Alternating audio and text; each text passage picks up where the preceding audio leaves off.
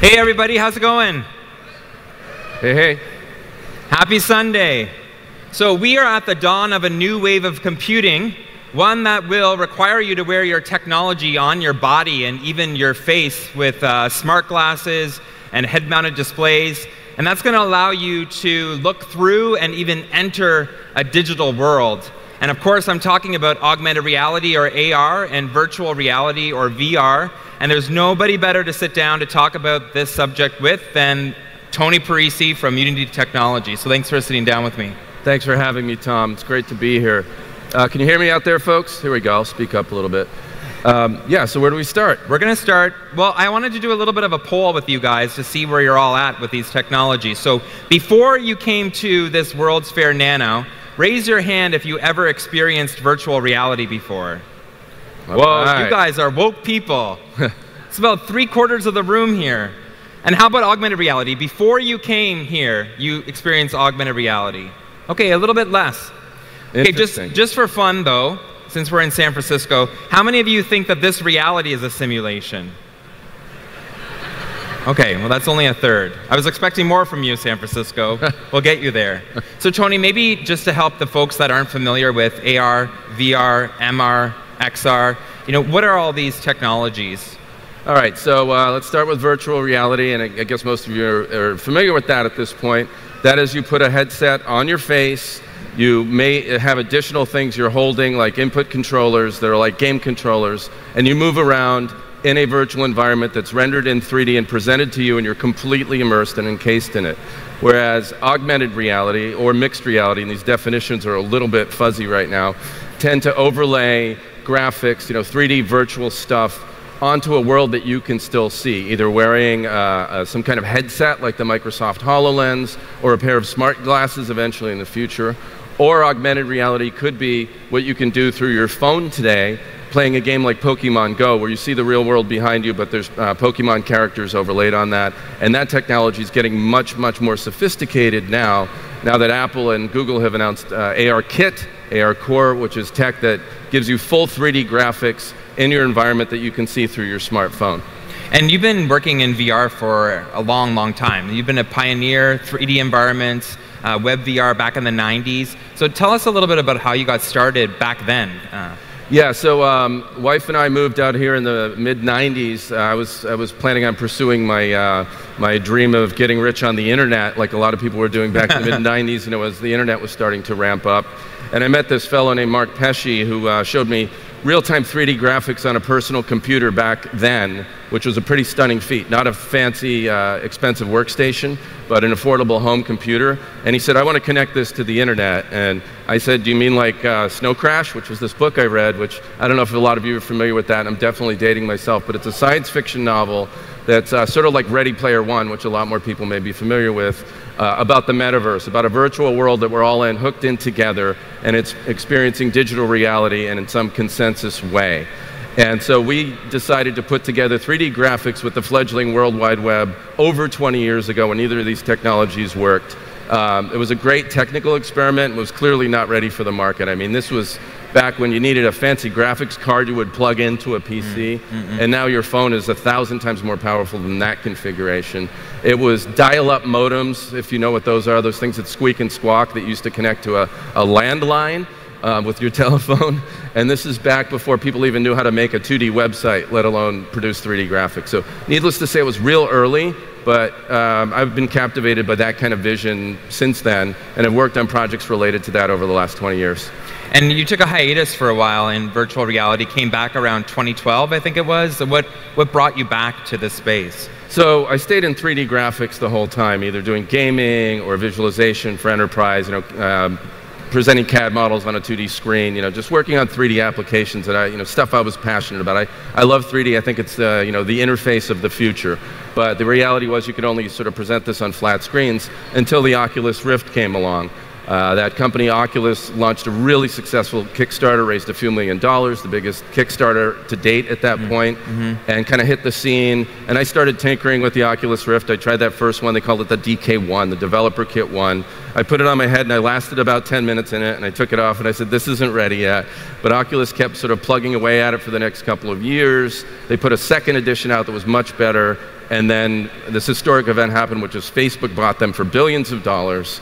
With the idea that they were going to mainstream this technology. And once that happened, now we're talking about 2014, it was sort of game on in Silicon Valley and San Francisco startup land, where everyone wanted to get in on this. They looked at this as the new technology of the future. A lot of startups here got funded. A lot of the big companies started making their own VR hardware, not just Facebook. So that really sort of pulled me back into it again. I was pretty reluctant about it at first because I felt like the tech wasn't quite ready, but I, like so many other people, got really swept up by the excitement and the groundswell of people that wanted to go attack this problem. And when I saw the industry kind of getting together that way and that collaborating that much and throwing that much resource into it, I started getting this comfort level that maybe this time it was actually going to work, because the technology was small enough, cheap enough, comfortable enough, we're not quite there yet with VR, and accessible enough to everybody that this could end up being a global phenomenon and actually be a way that we experience entertainment content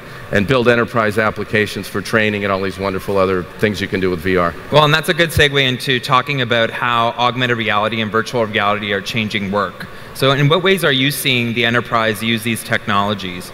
Well, I'll start with training. That's a somewhat obvious one if you're familiar with VR. The idea that you can put someone into a virtual reality rig and train them to do a procedure like assemble a piece of equipment, operate a piece of machinery. The idea being that companies will pay for that. They'll pay for a pretty expensive PC, a high-end one that really renders the graphics fast. They'll pay for that Oculus Rift. That's just a few grand, total cost of ownership, to make somebody productive or improve safety in the job. So that's a drop in a bucket, that cost, right? And even developing the training software itself, that may be labor intensive and a bit expensive, but it's still, if you can provide that kind of application to increase productivity and improve safety, companies will pay for that all day long, and we're starting to see that in automotive manufacturing, in the energy sector, and in other places. Right. Well, it's about this idea of, in one hand, using augmented reality to turn an amateur worker into a professional overnight by giving them access to information right in their line of sight, right? Well, yeah, I mean, let's talk about AR. This is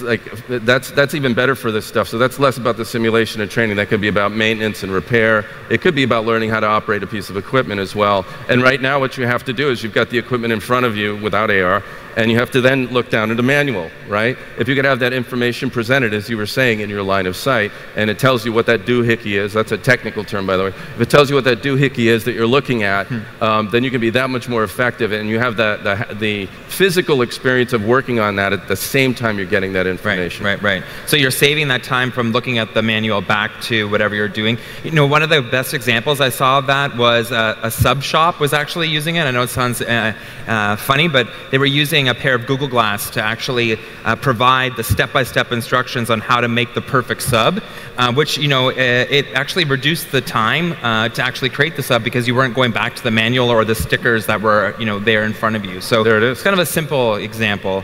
But work isn't just the only place that this technology is being used. And right now we have anybody from Snapchat to Google, Apple, some new incumbents like Meta and Magic Leap, which are startups, and even most recently we heard Bose trying to get into this new race to get glasses on our face that we will wear on a regular basis to augment our life. So why should a consumer care about this? Like, what is the promise of wearing glasses that are digitally connected? Well, clearly in the world we live in, consumers are digitally connected continuously, right? And we look at our phone, what are the stats now? Thousands of times a day now? It was hundreds last time that I looked. I just heard a new study about this. I think it's 2,000 to 3,000 times a day we look at our phones, and the idea that we can maybe get our heads up and not be looking at the phone all the time to access some of that information is pretty enticing, whether it's information about social communication, the stuff you're seeing on your feed, or whether it's the news, or whether it's entertainment you're interested in. The idea that you wouldn't have to be searching through this device or holding this device up in front of you, which is actually ergonomically not that great. My shoulder's already tired just doing this, right? If that could be something you could look through instead and call that up with facility, then we could be even more connected. We'd have even more frictionless access to stuff that we care about in the day. That could be products we're looking for if we're shopping and we're out and about in the real world, not cooped up online. Or it could be something where it's like, hey, what is that thing I am looking at? Right. And now you can just pull up a Wikipedia entry triggered immediately by the object you were looking at. Right. Like the person that you met last week that you still can't remember their name and it's so awkward. Okay, so I work at this place, Unity, and we are growing so fast. We have about 2,000 people almost. We're going to hit that this year worldwide. In our San Francisco office at 3rd and Market, we're going to hit about 400. And I meet a lot of people, and I know them, and I can't remember their damn names. I wish I had the HR application that just pulled that up right in front of me in my glasses right now. I hear you. Because I just see them on a daily basis. Right? I'm Tom, by the way. Okay. I'm not that bad. I'm not having a senior moment right now. So how many of you in the audience would buy a pair of glasses that allow you to see technology through your line of sight instead of having to look down at your phone?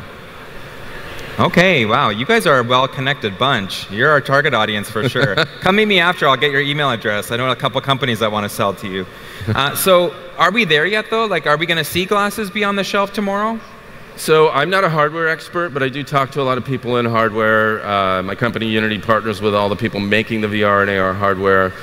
So if I talk to folks from Google, like Clay Bavor, the VP of VR and AR over there, or other folks at Microsoft, everyone has their different, or the folks at Oculus who are working hard on all this stuff, everyone has their different timeline in their head about this. And I think, some people are thinking about it purely as technologists and saying, well, until we can get something that's like just your sunglasses and have the whole computer contained right here, we're not going to have true AR in glasses.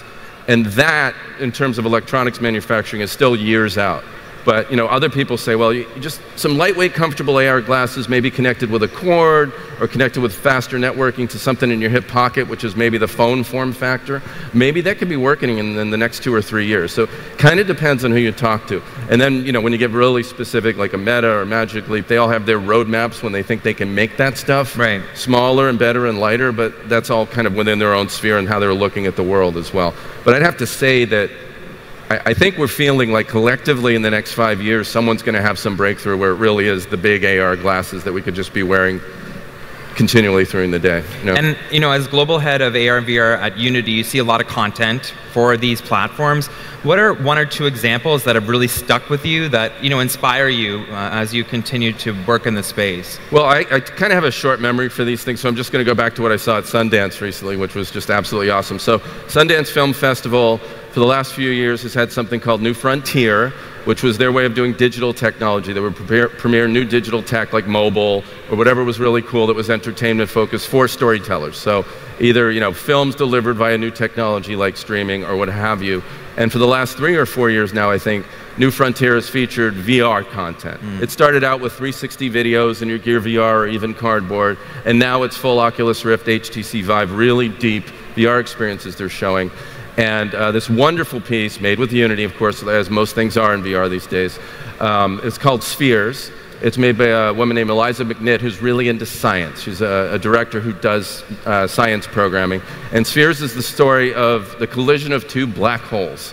And you're inside the Oculus Rift, and you're basically floating up through black holes. And it is just visually incredible. Jessica Chastain's beautiful voices narrating this whole experience. And it was just this amazing tour de force of, basically like a NOVA or a Cosmos science program that you are in the middle of. It's narrative, but so it's linear, but you can move around it. And that is just so fabulous. And that was so well received, in fact, that something historic happened at Sundance, which was Spheres was picked up for a distribution deal for over $1 million, like a movie-style indie movie distribution deal. And there was one other piece called Zikr, which was more of a documentary piece about Sufis dancing, actually, also made in Unity, but it had a lot of 360 video as well. Also picked up for a distribution deal like that. So these stories that are being told in VR to me are just so incredible. And I think we're going to start seeing that storytelling come into these small form factor AR phones as well, where it may be just a character, or maybe you pick your phone up and it starts with that character, but then the phone becomes a magic window where you see a full virtual world. It's a portal into that world without having to put the headset on. Right. So for me, I really key in on storytelling, right. and all the aspects of that, whether it's for entertainment or for education purposes or even for advertising, which I'm particularly interested in and passionate about. Well, and that's what's really powerful about augmented reality and virtual reality, is that we're giving us the power to create, and not just create content, but create new worlds that we could potentially be living in. So, you know, what are our responsibilities as an industry to help ensure that this world, or these worlds that we're creating, are positive and inclusive and diverse? How do we go about that?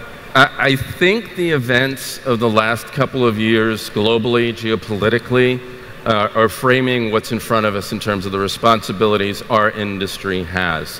When you think about how social media is this technology that it has now proven to be able to disrupt the social order, the political order, the way we even relate to each other, and the way whether or not we're being civil to each other. Now imagine taking super immersive storytelling technology that can bring you to other worlds, can potentially train you, can potentially heal sickness, and create empathy and all these wonderful things. We don't want these technologies to be used for bad purposes. You can imagine some people will. So I think it's on us as an industry to be mindful of that and somewhat vigilant. And I wanted to talk about my question that I had to the audience before we leave the stage. You know, you were quoted in VentureBeat to talk a little bit about how these technologies may actually cause us to see this world as an illusion. You know, what are your thoughts on that? As we go deeper down the road of augmenting our reality, entering simulations, will we come back and look at this world differently? We absolutely will come back and look at this world differently.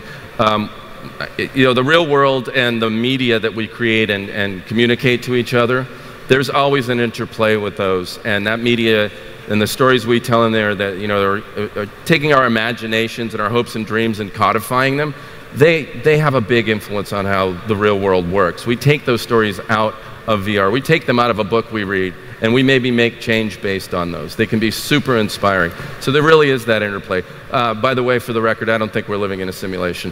Okay. I'm not one of those people. And I think that sort of thinking goes back as far back as Descartes. Descartes was saying we lived in a machine. You know, that was what we would take things that are technologies we created and start modeling them and saying, well, the real world's really that. The world is a clock.